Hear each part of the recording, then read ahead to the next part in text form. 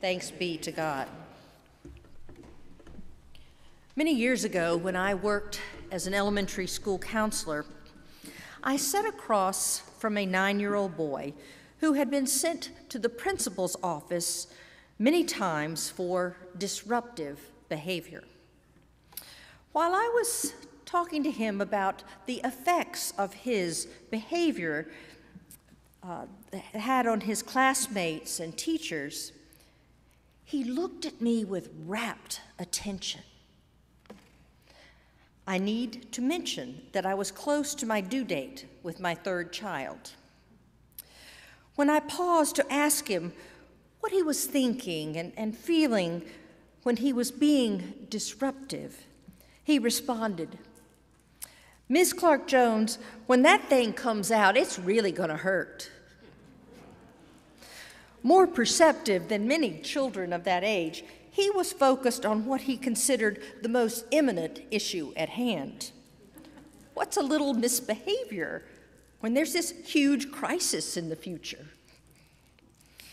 In our Old Testament reading for today, the long hoped-for birth of a child is highlighted in the story of Hannah. Hannah longed to experience the birth pangs that would bring a new life from out of her barren womb. She yearned for the morning sickness, the heartburn, the swollen ankles, the excruciating labor pains, the stretch marks, all of it. If only she could have a son. She promised Eli, the priest, that if God would give her a son, she would dedicate his life to God. She would give up what was most precious to her in service to God. That's quite a stewardship model.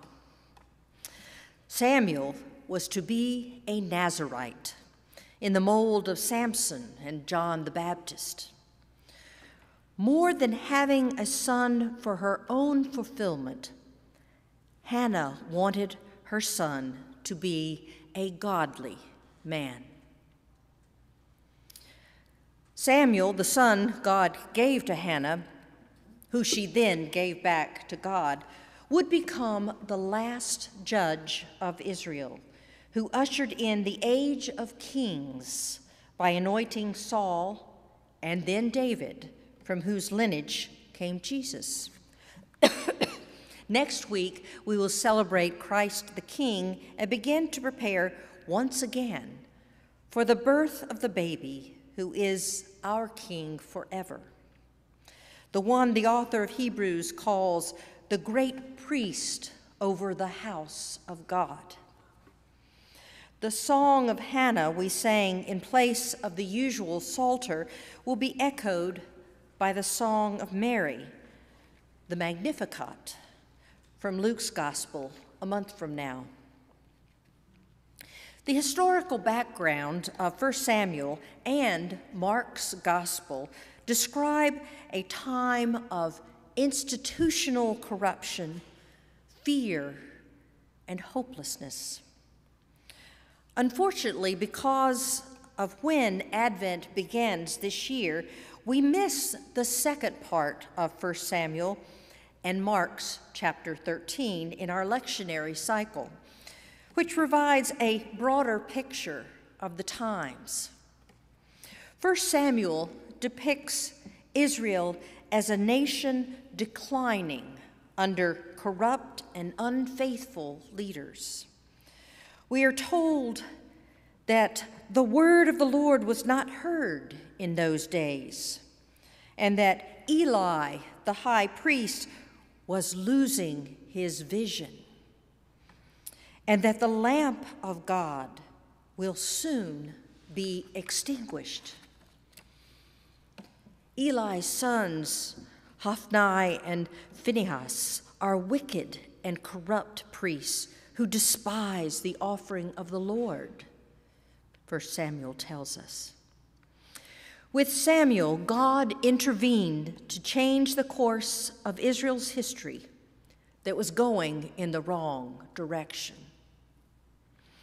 In our gospel reading, Jesus speaks of the birth pangs, which would precipitate a new world order, the kingdom of God. Chapter 13 begins what is known as Mark's little apocalypse. Prior to today's setting, in chapter 12, Jesus was teaching inside the temple in Jerusalem. As a warning of his impending crucifixion, Jesus told the parable of the wicked tenants, in which he quoted Psalm 118. The stone that the builders rejected has become the cornerstone. This was the Lord's doing, and it is amazing in our eyes. He cautioned his disciples, beware of the scribes who like to walk around in long robes and to be greeted with respect in the marketplaces and to have the best seats in the synagogues and places of honor at banquets. They devour widows' houses and for the sake of appearance say long prayers. They will receive greater condemnation. And he pointed out a poor widow who put all she had, 2 small coins, into the temple treasury. Another favorite stewardship illustration. Truly I tell you, this poor widow has put in more than all those who are contributing to the treasury, for all of them have contributed out of their abundance, but she, out of her poverty, has put in everything she had, all she had to live on. In our reading for today, Jesus has noticeably left the temple and is on the outside looking in. He is doing what we might call in the church a visioning session with his elders. In response to the disciples' awe of the temple's building, grand majesty, Jesus says some tough words. Not one stone will be left here upon another. All will be thrown down. Jesus' harsh judgment toward the temple may be explained by considering the context of first century Judea, in which the temple was a reflection not so much of the glory of God, but of the glory of the empire, supported by establishment religion. When Herod the Great became the ruler of Judea, he undertook a massive building project to expand the temple. This project spanned the next 50 years under Herod's heirs, up until the time of Jesus. This renovation of the temple had nothing to do with honoring God, but was a political maneuver to increase the prestige of Jerusalem and its elite leaders. Herod wanted Jerusalem to have a magnificent temple, as did the other great cities of the empire. The Judean elites included the Sadducees, who benefited from the temple economy and the Roman imperial system. The disciples were taking a page out of Herod's own propaganda playbook when they gawked at the temple's grandeur and put their trust in its permanence. The temple building project was literally built on the backs of the oppressed that Jesus came to free. Jesus challenged his disciples and us to examine the empty illusions we believe. Jesus wanted to take his disciples out of their comfort zones of memories and traditions and send them out into the world to give comfort to those wounded by unjust systems. His disciples needed their faith to be strong enough to work for the kingdom of God, even as worldly kingdoms fell into ruin. There are a lot of systems in our society that need to break apart to free people to live the full and abundant life God intends for us all. It isn't just some statues that need to come down. Systemic racism, sexism, economic inequity are examples of institutions that need to fall down. The church has its own taints of empire thinking that need to be wiped away.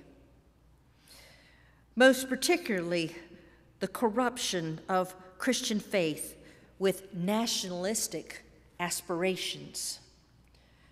When Jesus announces that none of the temple's enormous stones will remain standing, he is denying that God's power will ever be used to further the imperial aspirations of the privileged.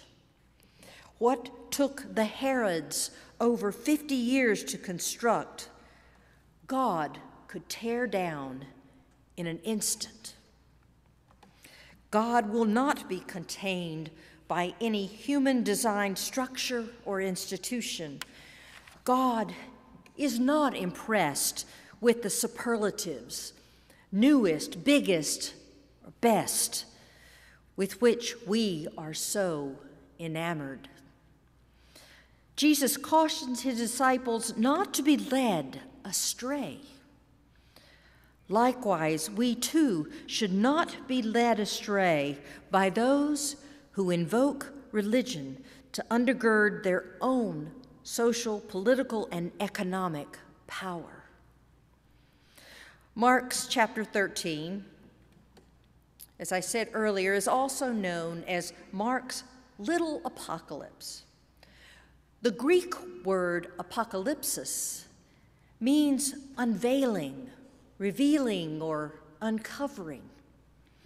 To experience an apocalypse is to gain new insight with an accurate revelation. It was not until modern times that the word apocalypse came to mean the destruction of the world. Apocalyptic writing in biblical times was resistance literature.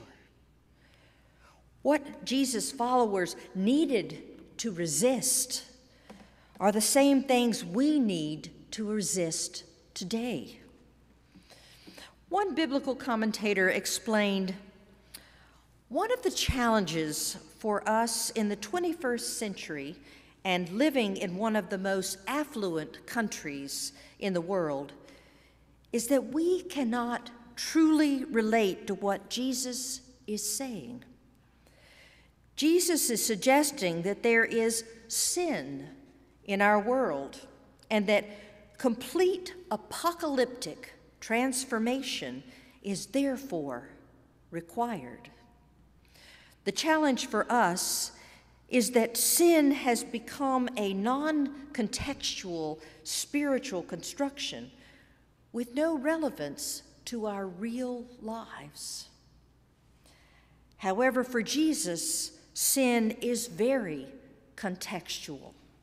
It means oppression, exploitation, abuse of the widow, orphan, migrant, transgender people, marginalized. Therefore, the system that has been built from evil must be destroyed and made anew. Jesus assures us that God stands with the hungry and the thirsty, the naked and the imprisoned, the sick and the downtrodden. When we act in ways that hurt those for whom God is most concerned, We are walking away from God, going the other direction from where Jesus leads us. The Bible tells us that on the day of the Lord's coming, the oppressed will be lifted up and the mighty pulled down from their thrones. In a few weeks, we will hear Mary singing these words after she learns she will give birth to God's Son. Pain accompanies birth, but it is necessary to bring new life into the world. So what are a few birth pangs when the kingdom of God is at hand? Amen. May it